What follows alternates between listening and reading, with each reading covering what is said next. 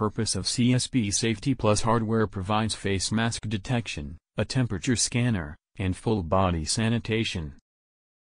The mobile application is a means to observe the user's status and condition and to help provide a list for contact tracing purposes.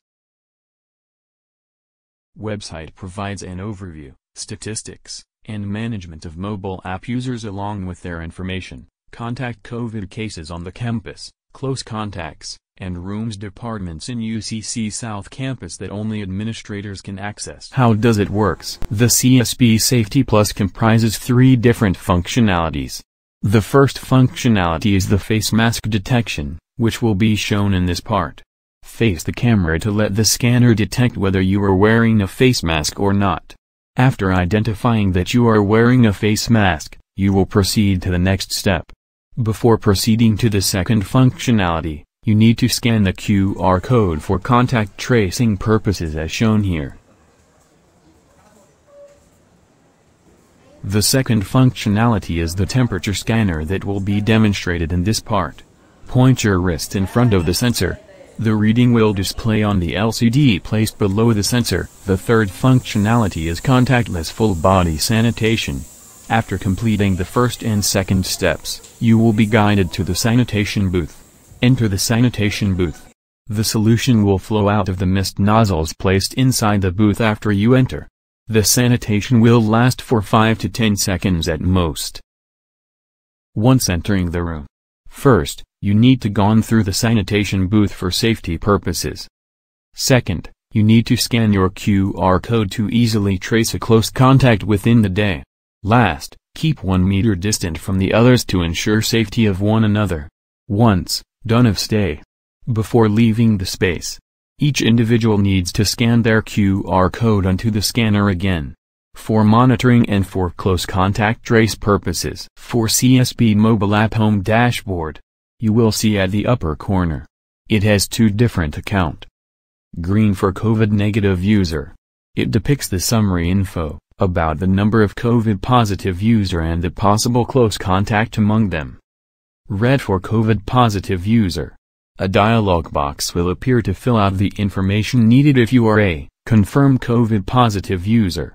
For updates, it contains the summary info for app users who has symptoms only, and COVID-positive users, as its main purpose is to give awareness and directly notify each user if ever there is a confirmed COVID-positive nearby. QR code scanner. For contact tracing purposes. Info. It contains info about symptoms and how to prevent COVID disease. Settings. It contains the overall info of the user as it includes the following. First, the account. In this page, it contains a dialog box to fill out the needed personal information for registry purposes. Second, the contact tracing list. It entails the summary of users' close contact individuals as it also includes the time and date. Third, the terms and use. Contains the instruction and regulation for applications usage. Fourth, the About Us. For KYC purposes. Fifth, the privacy policy. Includes disclose statement and legal terms about the application. Last, log out. For another, registry purposes. For accessing the CSB Safety website. First, you need to sign in. Fill out the needed information. It is also need for account security measures. Then, click Login. After signing into the website, IT will lead you to your dashboard directly. IT entails the A graph for sanitation booth, solution usage.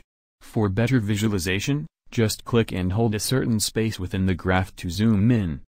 Then, click the Reset Zoom button for default visualization. Within the dashboard, IT also displays the summary of users' info and an overall view of entries. Next, tab for accounts. It includes the admins, which entails the list of registered admins profile. Then, look for admin staff add button for additional admin registrant. Enter your name, email, phone number and your chosen password, respectively. Then click Create. And make sure to check your registered name among the entries. Next, tab is the user app. In this part, it depicts the list of profile info. Also, you will see a search bar at the rigged corner of the page where you can choose the number of entries to be shown in the column. And at the left corner of the page, there is a search bar wherein you can quick and easily search for names of entries among the list as well. Next tab is for the department info. It depicts the summary of department info. It includes the department name, room number, and QR codes. And, in order to register a department, just look for the Add Room button, enter the designated name of the department and the designated room number to easily track the place of a certain department, then click Add, and check if it is successfully enlisted to the entries. While, for the QR codes, it is designated for safety measures of each individual within the campus, and it is pretty useful, to lessen the hassle to write a contact tracing manually, wherein each individual can be easily monitored, like, it will serve as their daily time record. Hence, it can be referred as a time log QR codes, nowadays. For each button, as you can see, each department has their own designated QR codes to easily distinguish which department they do belong. Beside the title, you will notice a tab, named the Table Hierarchy tab. It will lead you to a page where it depicts the hierarchy chart. Then, just click for the word you may see and it will automatically show the hierarchy chart of the department. Then next, tab for the COVID cases.